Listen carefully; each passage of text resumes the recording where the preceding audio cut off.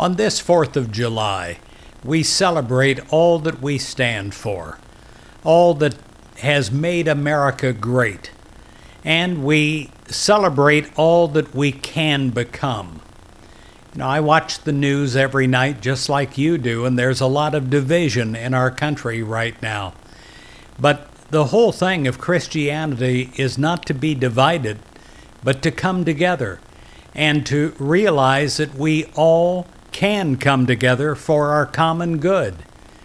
And that is what we seek to do. We do not try to separate ourselves into different camps.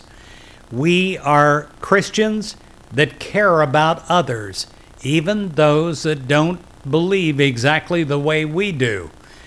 We always seek to come together and to join as one, because in oneness, that is our strength.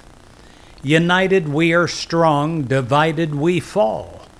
And therefore, we stop trying to be in our tribes, on our sides, and we seek to care about others, to really place ourselves in their shoes, and to try to come together in a common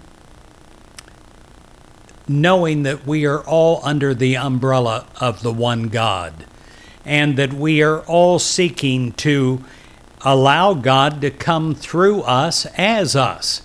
What does that mean?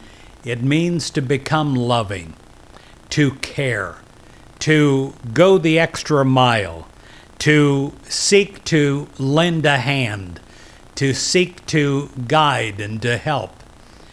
May we celebrate all that we have been on this day, and all that we are, but also all that we can become. Nothing in America has ever been stagnant, and we are not stagnant now because people under God are never stagnant. We are always moving ahead. We're always becoming more. We're always becoming greater. And the greatness that we can become is to become individualized expressions of God. Individualized expressions caring about others, and really reaching out in thought, in prayer, and in a sense of wanting to seek to become one.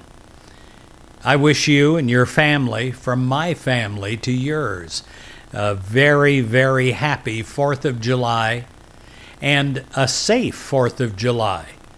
May God bless you.